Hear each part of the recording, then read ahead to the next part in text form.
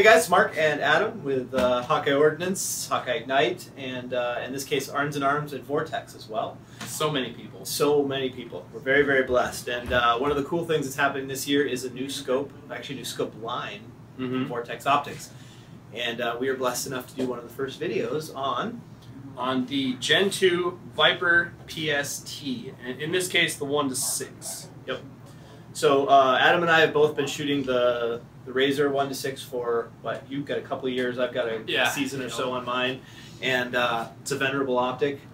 But this is really about the first look at this. We'll do some comparisons now, but in the interest of time and really just sort of featuring this one, let's just talk about the Viper. I have no trigger time with it. I've had a chance to look at it. So Adam, I defer to you to kind of tell us what your thoughts are on the scope. Well, I mean, it's been a long time coming. It's from what the folks at Vortex tell me, it took 2 years to bring it to market. We've been waiting for kind of an intermediate price 1:6 for a long time, and you know, there was a little bit of sigh of relief when the Strike Eagle came out, but it still wasn't really.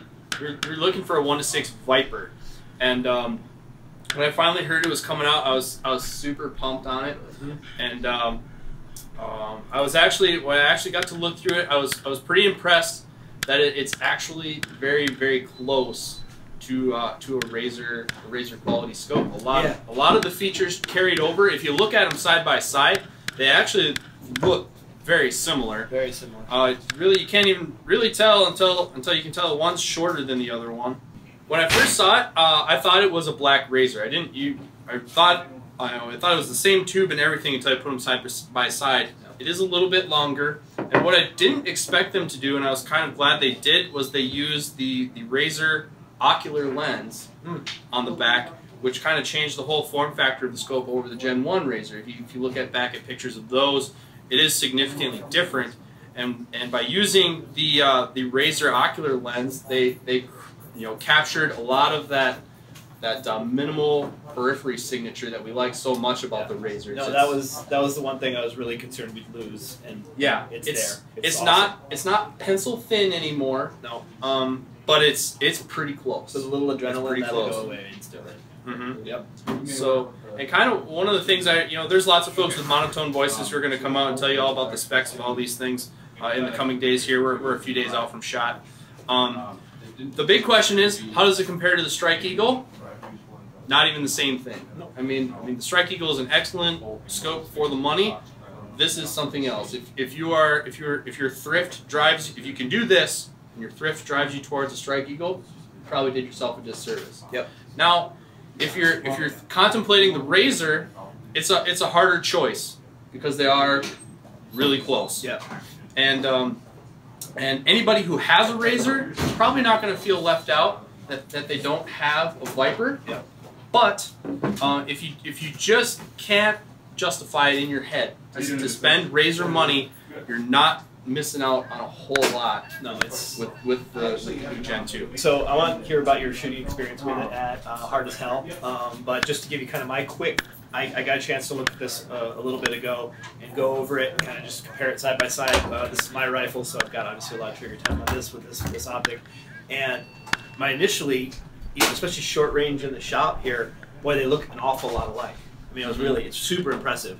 I didn't really notice anything until we opened the door and we looked kind of like at the trees out in the back, which is maybe a couple hundred yards away. And then that's that sort of magic shine you get from the Razor at that range. That wasn't there. But that's not a lot to give up. I mean, right. Like the way I kind of describe it as I try to articulate it to people, if you were to take the Pepsi challenge on these and somehow set up a scientific test, if you're under 30 years old, you're going to have to go Google that and come back. But if you look at them side by side objectively and you don't know which one's which, I could tell, but under 100 yards I'd be cheating because I could tell by the peripheral signature on the outside. Yeah. That's the only way I could tell inside of 100. They're that close. Pretty good. Once you get beyond 100 yards, then you can start to see some of the clarity differences. If you're used to looking through a Razor like we are, and you spend as much time looking through them as we do, both as athletes and as salespeople, you can tell the difference when you're looking at things that are far away. Absolutely. The very sharp definition, splash when your bullet hits the ground, things like that. That's where you start to see the separation between these two products. The one thing though is you know, the one I think probably one of the only criticisms of this optic right here, which is fantastic, is that it's heavy. Yep. In its space, and they did reduce some weight here. They did. We'll fly in the exact weights on both of these. Yep. On the screen there. I believe they shaved off 5 ounces. That's the number that I have in my head. Yep. It's not as light as the old Razor, but then again they put a bigger crystal in the back. So yeah. that's some of what, you know, and Vortex's ethos when they're building products, they want to give you the best optical quality for a given price point. Yep. That usually comes at the cost of weight because they're giving you a better piece of glass. That's right. So, and most of us would take a couple ounces to get the better glass. Right. Yeah, absolutely. Right. So tell us about your experience at Hard as Hell. Because you shot this in a full-blown major last year. Yep. I shot it a few months ago at Hard as Hell out in Utah. Made hits out to 620 yards, I believe that long-range target was. Didn't feel undergunned at all. You know, I never walked away from a stage wishing I had my Razor. It's an outstanding scope, and if you're used to the Razor, it's very, you know, it's very seamless. I mean, the reticle is exactly the same. Yep. The illumination is exactly the same. The form factors, it's all Razor. So it wasn't foreign at all. It was cool. It's just a scope on. So they're doing this in MOA and MRAD. They're not going Correct. to pick up the Michelin reticle on this one. Correct. Okay, so that's still only going to be available if you want it in the Razor. Mm-hmm. We'll fly in some pictures of the internals and the way it looks the best we can with our cameras. But yeah, it's incredibly close. From the shooting experience, it's incredibly close. Yeah, it's really, really good.